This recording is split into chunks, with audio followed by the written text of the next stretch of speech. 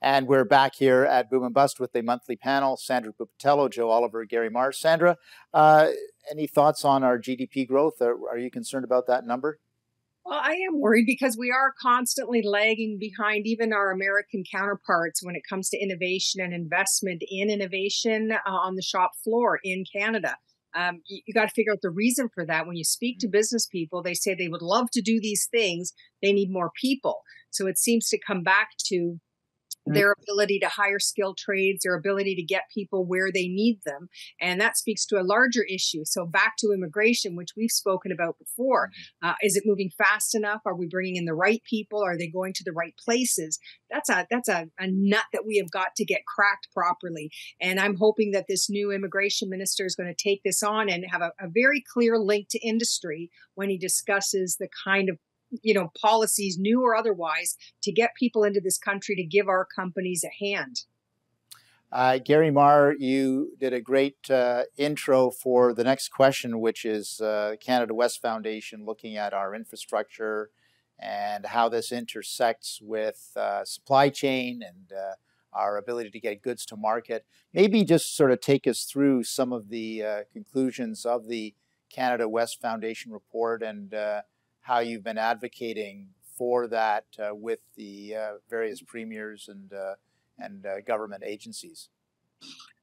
Canada West has taken 10 years worth of trade data and looked at it from the point of view of infrastructure. And what we found was that our infrastructure is simply lagging. We're not keeping pace with our efforts to try and grow our economy through exports. We compare ourselves to other jurisdictions around the world. Particularly notable is the United States, which is not only our biggest trade partner, it's also our biggest trade competitor.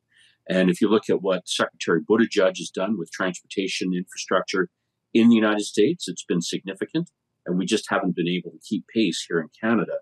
I think it's important to know that the premiers of Canada are aware of this. We went to Premier Stephenson when the report first came out at the end of 2022. We said, we think that this is something that would be important for the Council of the Federation. And at that time, she was chair of the Council of the Federation, again, the annual gathering of premiers. She agreed and she put it on the agenda for the Council of the Federation's meetings in July.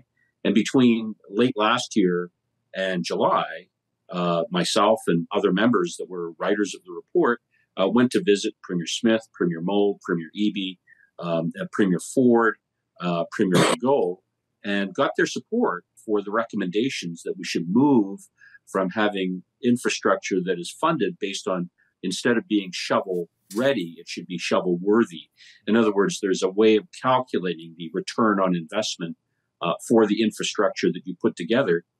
And when talking with Premier Ford, it was notable that, he said, look, we've got congestion with truck traffic around the GTA, but he recognized that even if you fix that provincially, it doesn't help if you don't fix up the port infrastructure in the lower mainland of British Columbia, because one of the largest by dollar value exports that goes out of that port is auto parts coming from Ontario. And so this is the reason why we need a national infrastructure plan.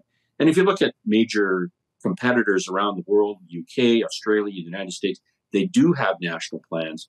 And that's what we advocate for, so that we don't just do things on a local basis for politicians to cut ribbons on, but we actually have an infrastructure that's integrated.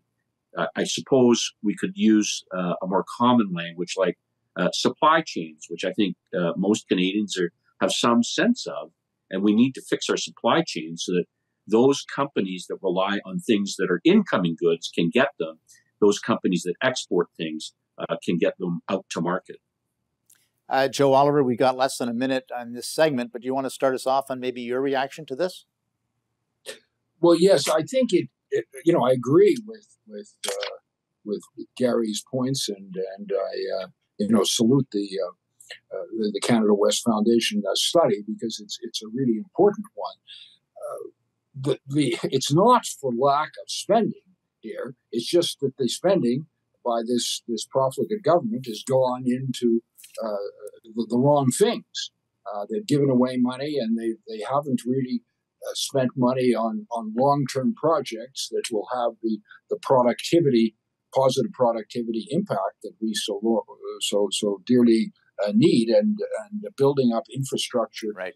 for exports is part of that.